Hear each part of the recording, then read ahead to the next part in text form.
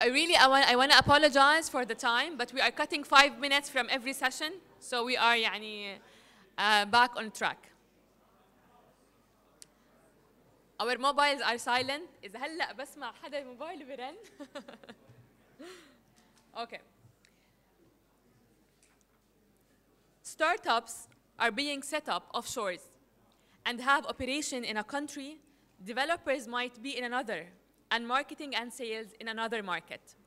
How can we enhance the ecosystem to have MENA startups not to be limited to one country, but to grow in their country and beyond? Please welcome with me our honorable guest for this session, Mr. Mohammed Al-Zahrani, CEO and founder at Jadwa Cloud, Mr. Karim, Innovation Drive Enterprise Director at DCO, and Mr. Houssem, founder at Chamber Index, moderated by Luma Fawaz, CEO of Oasis 500. تفضلوا.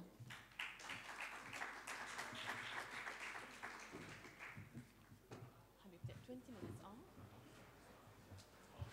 20 minutes. قصرنا كل السيشنز.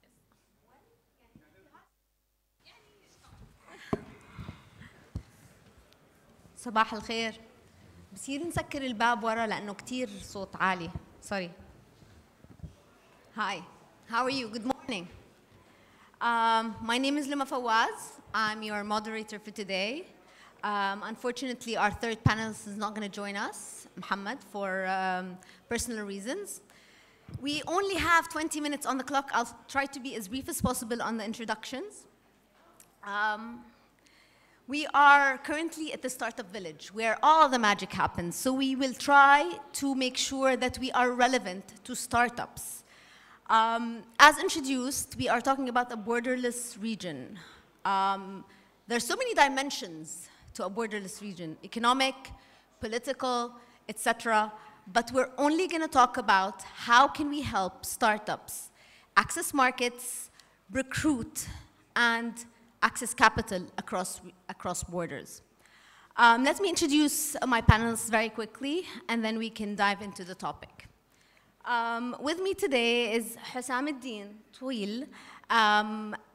He is the founder of Chamber for Chambers, right? Chamber Index, yeah. Which has been doing so much in Tunisia on the bilateral relationships between Tunis and other countries, and we'll allow him to tell us more about that. He was the youngest executive to get the Nobel Prize in 2015. With us today also is Karim Samakie. Karim is currently working with the DCO, and his day job is to connect member states with each other for that capital access. Oasis and Jordan is a member of the DCO as well. And we've also been, tremendously thankful for all the connections that they've provided. Let me tell you something that's not unique to Jordan, and it's been happening everywhere. Today, we're seeing a lot of collaboration between countries. Borders are only a line on a map, right? But there's so much to it. There's also competition. Competition is a challenge as well. When you open up your markets, recruitment is an issue. Competition for smaller companies, startups that are competing globally as well. There are no barriers to entry as well. So we're going to talk about all these topics. Let's start with Karim. Tell us more about what you're doing at DCO, and then we'll kickstart the discussion. So I'm gonna keep it as brief as possible as well. But DCO is a newly established international organization. It stands for the Digital Cooperation Organization, and what we mainly focus on is digital prosperity for all. We do all our work revolves around enabling the digital economy. We focus on three main activities: advocacy, advisory, and facilitation. And my role within the DCO comes into the facilitation space, where we're working on bringing our member states together and creating borderless markets for SMEs and startups within the DCO member states. We have several initiatives that we're working on, hopefully a lot of which you will hear about very soon. one of which includes a network for entrepreneurs from the 11 member states that we represent that will facilitate the interaction between those entrepreneurs and those startups, but mainly focusing on entrepreneurs. Keeping in mind just one last thing here is that we represent 600 million people in terms of a population, total population, and total GDP of around 3 trillion. So the size of the market itself, when you create those cross borders or open up those barriers to entry, is huge. Can you give us an example of a company that's benefited from your services? So I'll give you a couple of examples. It's not specific companies. I don't want to mention specific companies, but the way we work is showcasing companies to each other, showcasing countries or entrepreneurs within countries to each other.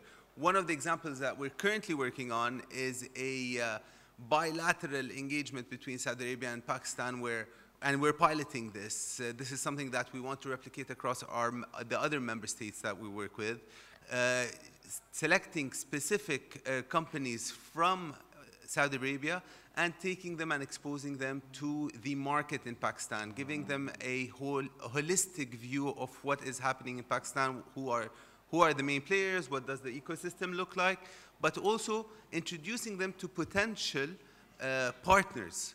So we're not just talking investment, we're talking business opportunities. We're talking potential acquisition potentials to integrate those markets together to facilitate that. We're lucky at the DCO because we work with governments, but we also work with the private sector and civil society. So we bring all those actors together to facilitate the interaction for startups. So we're working on soft landings to reduce the cost and time needed to set up a company and start operating in different countries. One of the initiatives that will be launched soon in 2023 is the Startup Passport for DCO startups that will be able to move around the different member states and be able to operate in those member states. Reach out to Karim if you want a startup visa passport. Houssem, can you tell us more about the bilateral Estonian-Tunisian relationship and how that works, and what are the benefits of opening up both countries? Yeah, sure. So the Tunisian Chamber of Commerce is what we call a cloud chamber. So it's not like typical Chamber of Commerce with a big building and so on. So we are on the cloud. So everybody is, their office and their desk is actually their phone or their laptop. And it's actually a new concept. We had to revolutionize 400-year-old industry. And so we have started it out of necessity because Tunisia and Estonia, they do have their similarities, but they do also mutual needs to be met together. For example, there is a talent shortage in Estonia, which is known as a big IT hub. You know, they have about like 10 unicorns. And at the same time, we have about 10,000 IT graduates per year. And many of them either work locally or they go abroad via startup visas, as Karim said, mostly in France or in other countries. So, so we want to connect them to, for two things mainly. So it's actually for the talent shortage, so they could actually employ Tunisian engineers and keeping them home because, you know, we had like very difficult brain drain, people leaving all the time, and so they get paid over the market value, at least 1.5 the market value. And the second thing is actually know-how transfer. So how we do that is with the soft landing. And soft landing is we enable their businesses to, or even ours, to set up shop in first place and make it as soft and smooth as possible with less costs involved. So say, for example, you know what you want to do. For example, you are like, I don't know, maybe Saudi business who want to set up shop in Jordan or in Tunisia. So we're going to have an intro call with you. I'm going to get your needs, and we're going to tell you if you are a fit or not. So we're not going to waste your time either. So not open borders for anyone? It's Yes, it is. bilateral in nature. Yeah, actually, we have started already beyond this. We are more open. So I was doing as a job for about like 6 years and a half. I was doing soft landing for European startups, but starting from next year, second quarter, we are about to launch like initiatives where we're going to consolidate all the available spaces in the country, starting by co-working spaces and desks, and we're going to allow companies from any country with which we have already like bilateral relations, trade relations, to establish their shop in Tunisia. So, I mean, in terms of, market size of Estonia and Tunisia, it's clear the win-win situation. But it's not always clear with other countries. Just because of, we've seen so many incubators and accelerators open up their pockets for companies that want to set up in their respective countries.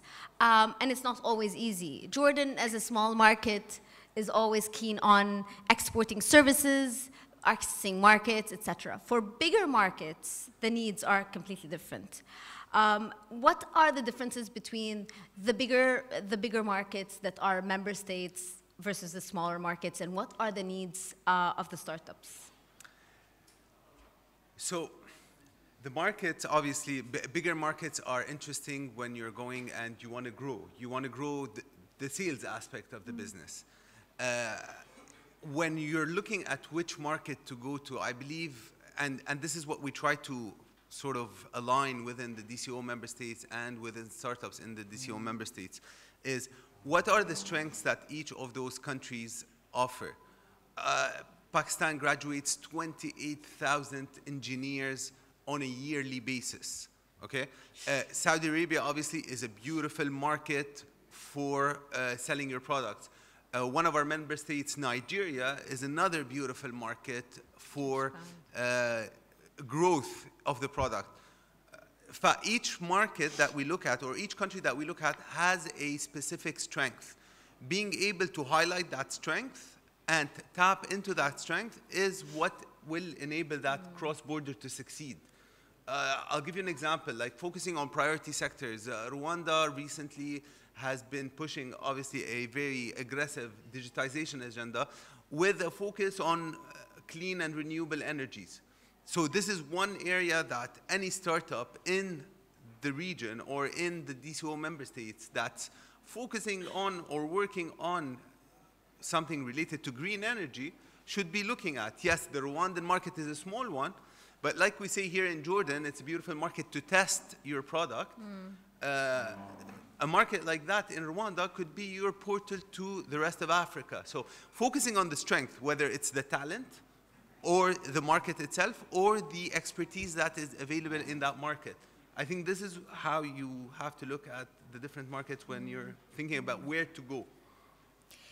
Can we focus on the talent component of the cross borders and the open borders? What do you think, Houssem, is the future of work? Is it going to continue being remote? The COVID gave us a chance to think about how we recruit, right? And we're more efficient, and we have more, caliber from different areas that can complement our teams. How do you think that's, spanning out? Well, actually, I started working remotely since 2015, so that's a long way since COVID. But also, COVID brought the future to our doorstep also. So many people in the beginning, they were reluctant to, employ people remotely because they don't see them, they don't know what they're doing. If you're a startup doing R&D, you are afraid probably for your IP or intellectual property. But I've been reading a recent report, I think from the previous quarter, done by Gartner. Right now, as of today, 58% of companies are employing people remotely. And just what Karim said, it's actually important to know your market. So you are either, so actually one of the three. So you are either going to employ people in another market just because this is where the talent is, or you're going to another market to access it, to sell in it, or because maybe it's big, the parity purchase power is bigger, is higher, so they could purchase a product. Or third thing, you're gonna do both. And you're not gonna find the three components in every country. Yeah. So it's not possible. Like, for example, right now there is an initiative based in Europe. So what they do is they bring in like the scale-ups. So they're mostly startups which have raised at least $50 to $100 million in total rounds. And they help them to access the African markets, not just to do BPO and outsourcing. No, they want them to sell in those markets. For example, in Estonia right now, over €500 million have been spent already to commercialize their services in Africa. And yeah, so I think it's important to choose your formula. So either it is, if it's just a need, you don't have to launch like a new branch, a new country. You can use what we call employer of record. An employer of record, there are a couple of businesses which have like taken off since COVID. They started doing something else, and now they're doing something. One is valued at 12 billion, another one's valued at 3 billion. What they do is you don't need to do HQ and go through all the taxes and compliance and benefits to hire people from, let's say, 20 countries at the same time. So they have their own entities, and you sign a contract only with one. And it's important because you don't need to open an entity just for a team of 5 or 3 people. But if you want to go like more intensely, maybe like an R&D center commercialize, it's important to launch maybe like regional HQ or do a branch, because there are taxes and IP to protect and so on. How does, can you walk us through an example of a startup reaching out and getting, a startup passport and going through all the member states and expanding? So we haven't launched that yet. But I mean, when it starts. The thought process, let's go through the thought process, and obviously we'd love to get feedback from the audience who are our beneficiaries at the end of the day that we want to serve across the DCO member state. And the North Star is harmonizing policies across those member states so that startups don't need to go through the struggle of, first of all, learning what those policies are and abiding with them. I agree with Houssem that you might not need to set up an entity at the early stages. You might even be able to get away with remote work for the majority of your employees. But there should be, at the end of the day, if you want real business, you need to have a presence in those countries, especially the countries that we're part of in terms of our member states. But being able to get to that North Star, first of all, we need to show government as well the value that comes with bringing companies, startups, scale-up, innovation-driven companies into their countries. But we're beyond this point, right? Yes and no. We're beyond this point. Maybe in MENA, there's a bit more knowledge about that. But there are countries in Africa where this is not clear yet, and Houssem maybe can speak to that, where it's not clear yet in terms of opening up your markets. Okay, and for the governments that are on board, how would that look like? So the startup comes to you. So the startup comes, they go through an application process. We have parallel tracks, or working on parallel tracks with governments, directly with governments, for them to be able to fast track their registration process. Okay. So you're still at the early stages going to go through a registration process. You fast track that registration process, and you subsidize the cost of that registration process. Why? Because when talking to startups, the two things that we hear about is time and cost of registering. Time it takes you to get registered in a specific country and hit the ground running, as well as the cost associated with that. Next, you go and you partner up. We're partnering up with the co-working spaces and the incubators, the accelerators, so enablers within the entrepreneurial ecosystems over there, to allow those startups to be able to soft land, basically, have a launch pad where they can hit the ground running. The third thing is integrating them within the community in each of those markets so that they are aware who the startups are, who the VCs are, who the support organizations are, what sort of programs the governments are offering. A lot of governments are pushing today to offer programs on that to support startups. And that's where we believe it will facilitate. This is the facilitation that we do in terms of getting them into a country. We're not doing the work for them. We're just making it easier for those startups and scale-ups to move into the other countries, creating the opportunities for them.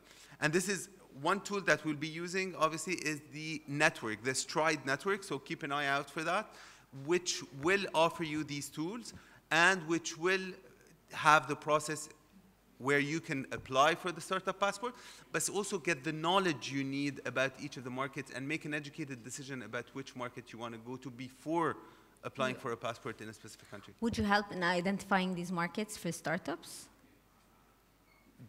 I mean, we always see startups expanding to the usual markets, right? The usual suspects, Saudi Arabia, Egypt, etc. There are other markets that are on the radar. So what we're doing is we're providing the information, okay? When you're looking at expanding into a specific market, you want to understand, first of all, the basics, the macroeconomic indicators of the market. You want to see how active the ecosystem is. You also want to see if your product actually aligns with the direction of the country in general, the priority sector. So we're providing that information on the site for you to be able to make an educated decision. We're not creating that content. That content is readily available. We're just putting it under one umbrella so you are able to go look at the different markets. Today, DCO represents 11 member states between the Middle East, Africa, Asia, and Europe. So the market is significant, and each one of those countries has a flavor to it, and each one has opportunities in it. So your ability to identify the right market for your product and is what we facilitate, basically. Houssem, any parting words, specific advice to startups that are, expanding, recruiting, how and where? Yeah, so just like most my VC friends say, talent is everywhere, but opportunity is not. And so when you think of going to another market to either like set up a branch or commercialize or both, what you should look for in the end, no matter how much money you have raised or your reputation, after proving your product market fit, when you go to another market, you have to prove your culture market fit. So it's important that the people you hire, they fit into the internal culture of the company. And I have learned this the hard way, so I'm saving you months. Absolutely, make use of that. Karim? I think one thing that I have to say for startups here in Jordan, and this is something that you don't feel unless you actually go and spend time in another market, in a significant market, is once you've validated, don't be scared to go out and try things out, even if it doesn't work. Go out to the next market, a more lucrative market, a bigger market. Jordan is a beautiful place to validate, to make sure your product is working, to make sure the business model is valid, but getting out and going to a bigger market to be able to grow as soon as possible is going to be super important, extremely important. I mean, it's so difficult to cover such a big topic in only 20 minutes. But, the conclusion is, our markets just got bigger, our talent pool just got bigger.